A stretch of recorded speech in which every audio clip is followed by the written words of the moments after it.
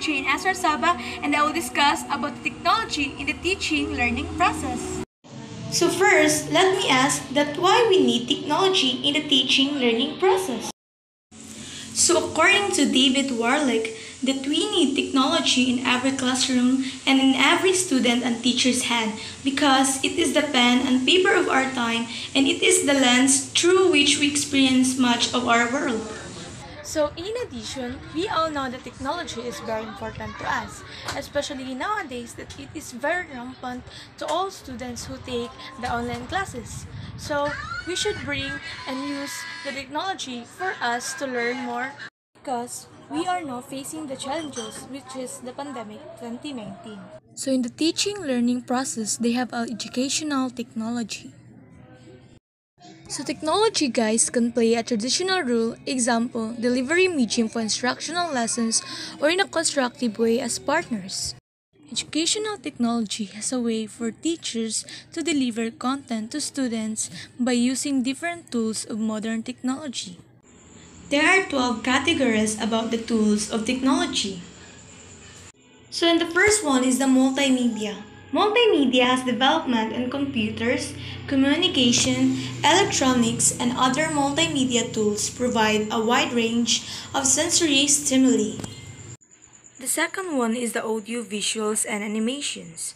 Audio visuals, video conferencing, short animations, etc. can be used in teaching learning process.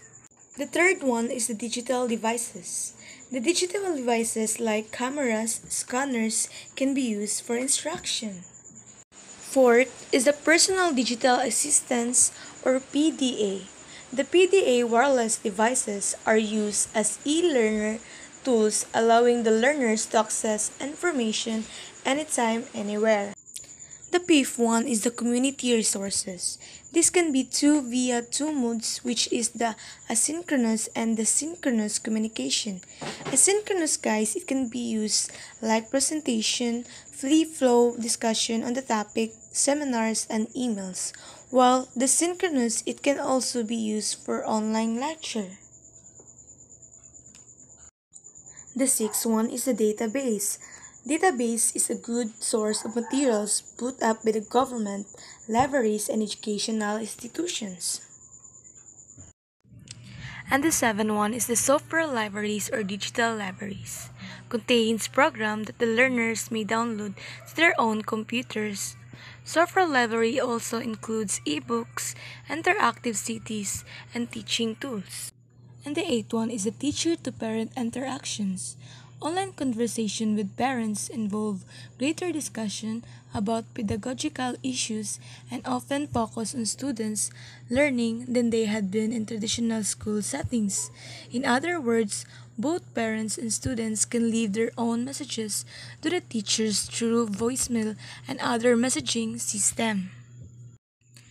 And the ninth one is the teacher-to-teacher interactions. Teachers around the world can share their instructional activities and experiences with each other. Number 10. Teacher-to-student interactions and student-to-student interaction. The students can decide a time to meet online and discuss the various aspects of the course on weekends and holidays. Number 11 is the online testing. Teacher may prepare a question bank and place it on the network. The students answer and submit the test. The last but not the least, the role of teacher in the present era. Teachers must be trained to effectively use the technology for planning and student instructions.